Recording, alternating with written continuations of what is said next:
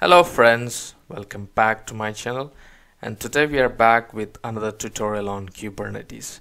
So this tutorial will be focusing on Kubernetes secrets. So we have seen a lot of tutorial in my channel on Kubernetes, so this will be a continuation of Kubernetes tutorial for beginners, and we will be talking about Kubernetes secrets.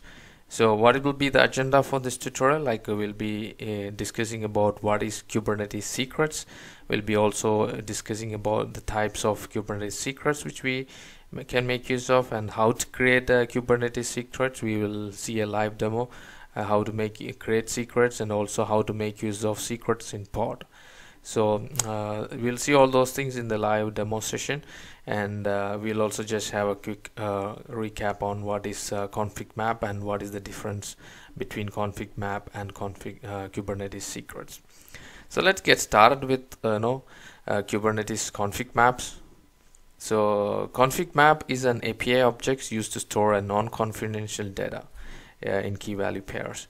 So these points we discussed in my previous tutorial on ConfigMap, but I just want to recap it because if you want to compare ConfigMap and Kubernetes secrets, you need to understand what is ConfigMap. So the main key point is that Kubernetes ConfigMap is used for non-confidential data, and you can make use of ConfigMap in pod using environmental variable, command line arguments, or configuration files in volume. So all these things we have seen in my previous tutorial, which I will link into this video description. You can have a look. And ConfigMap does not provide a secrecy or encryption. So this is a very difference between ConfigMap and secret, because ConfigMap cannot be used for keeping confidential information, and there is a limitation on data store for ConfigMap. So let's now talk about Kubernetes secrets. So Kubernetes secret is an object that contains a small amount of sensitive data such as password, tokens, or key. So secret is used mainly to store some confidential data, like if you have a username and password which you don't want to expose in your application, you create a secret for that. So the secrets are similar to ConfigMap, but specifically intended for hold confidential data. So that is the difference between ConfigMap and secret. And the pods you can reference to the secrets. So these secrets which we create, like a container environmental variable or mounted volume to the containers, these can be referenced in the pod.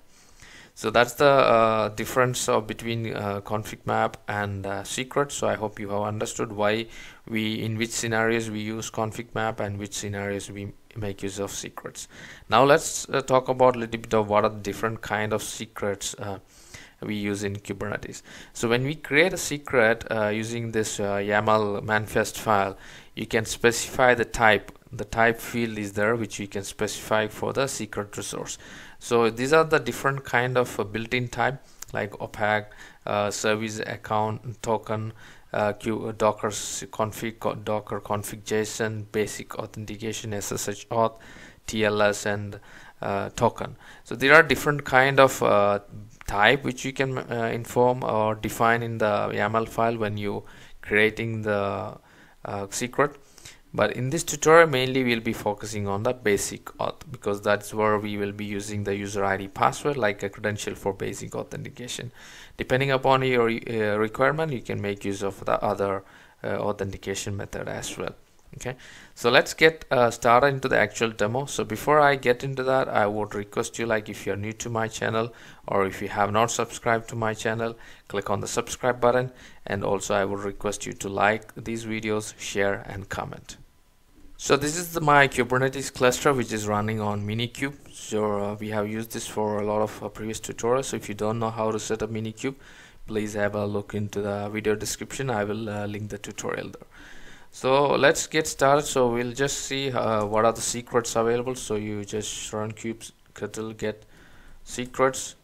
So now you can see we have a default secrets. Okay, and this is in the default namespace. So you can see it's used for the service account token. If you want to know like all namespace, you can see whether if there are any other secrets available. So you can see there are quite a number of secrets which is running on different namespaces, right? So this is one default, and there are other one for other namespaces as well, kube public, kube system, So similar way, like if you have any secrets created under other namespaces, you can check that as well. Now let's talk about a little bit on creating a secret. So I'm going to make use of the template, or the Visual Studio Code, and I have already written the YAML file for creating a secret. So the API version is going to be v1 and the kind is going to be secret. And the metadata, I'm going to give a name for the secret as secret.test, and this is the one we discussed about the type. So I'm going to define the type as kubernetes.io basic.auth. So basic.auth means we are making use of the basic authentication like username, password, a method. So the string data, this would be string data, and I'm going to define a key value pair. So this is the key, and the value is for username is admin and the password is pass123. So here I'm going to give you the direct string values. So the username, I'm going to give what is the username value, admin, and the password is password. We will also see like how we can change this to your base 64 encrypted file as well. In this scenario, like we will see Kubernetes secret, it automatically will change this value into a basic 60 encrypted form. Okay, so let's copy this content. Let's go to the file machine. I'll use secrets test.yaml, and I'm going to save this. Okay, now I'm going to kubectl apply hyphen secrets dot test.yaml. Okay, so I'm going to run this. Now you can see we got the message secret test created. Now if I go to kubectl get secrets, now you can see we have a new secret called secret-test, right? And this is the type kube basic auth, right? So these have two data because we have two key value pairs. Now you can get some information about, so kubectl describe test. Okay, so we have to describe secret. Okay, so now you can see it's a secret and the basic and the data. You can see the password, username, but it does not show what the content we have written. It says 7 bytes, this one is 5 bytes, right? So it does not show what it is given, like admin or password. Now let's kubectl get secret, and it should be secret-test, right? So here also, if you see, it says to data to the content. Now what we can do is we can get more information using -o YAML format. Okay, so the output will be in YAML.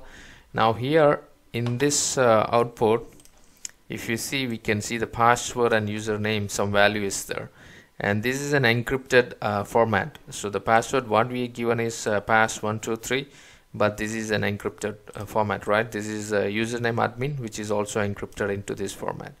Now if you want to decrypt it, you can use the decryption. So let me show you how you can do that, to just show like the username is admin. So I'm going to use echo, and this is the value for password,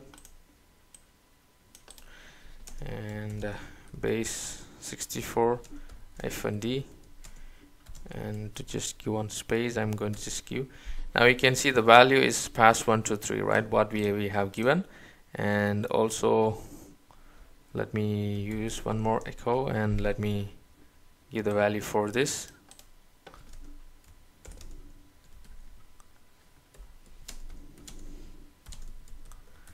So now you can see the admin, right? So what Kubernetes has done, it like it has encrypted the value what we have given, and it has put into the Kubernetes secret, right? kubectl get secret. So this secret contains those values. Now if you don't want to give the direct value, or like admin and password, now what we have written here, what you can also do is you can convert this into the value to the base 64 encrypted, and then you can change that. But in that case, we need to change this thing to just data. So it should be like this now. So if you want to give, So this value is coming from how you convert this into a base 64. How you can do this is like, you clear out the screen, and your value is admin, right? So you can use echo -n, and it should be admin, and you can use base 64. Now you can see this value is same as what we got it from encrypted, right? So you can just change this admin with this value, and similar way you can change the value for password as echo -n pass 123 and base 64.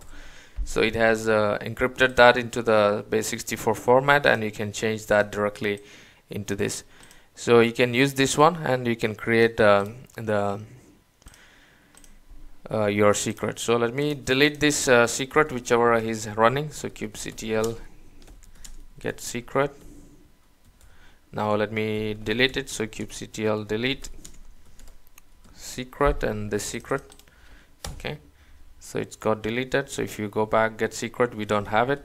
And let me create a new file called secret new.yaml, and I'm going to put this new content there, which we have used the encrypted values. So I'll just copy this. So if you see, the difference is like we are directly putting as data, not string data, and this is the encrypted format. Okay, so I'm going to save this file. Now if I create kubectl apply -f, and it should be secrets new .yaml. So you will see we have the secret created, right? And if I go back to kubectl get secret and this one and -o YAML format, you can see the values. It uses the same values because now it's a direct string. It's not it's a direct value, not a string value, which is converting. So it's already taken the encrypted content we have given, and you can decrypt it as what we have shown. Now let's see how we can make use of this. Now you see the data in the secret. We have admin and password pass123, which is in the encrypted format. Now how we can make use that into your pod? Let's see that. So there are different ways for using the secret attached to your pod. So one way is like you can attach it as a volume, and the other way is like you can also do it like a environmental variable, which you can map it. So let's see about this example. Okay, so here I'm going to create a pod, and the name of the pod is secret test pod. And don't worry, I will be giving all the link for this documentation and all this YAML file in my GitHub, so you can go to my GitHub and you can make use of that. Okay, and the container, I'm going to create the container name is test container. It's an nginx, and I'm going to attach a volume for it. The name of the volume would be like secret volume, and it should be this location mount path.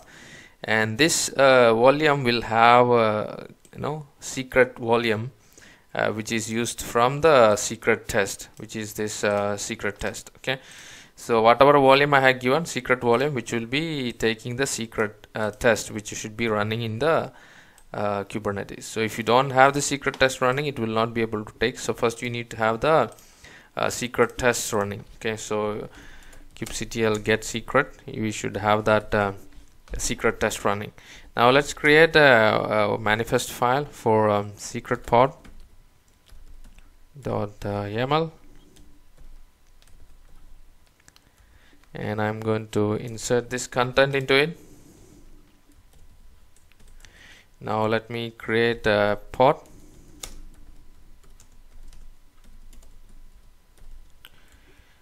Okay, now you can see the pod is created.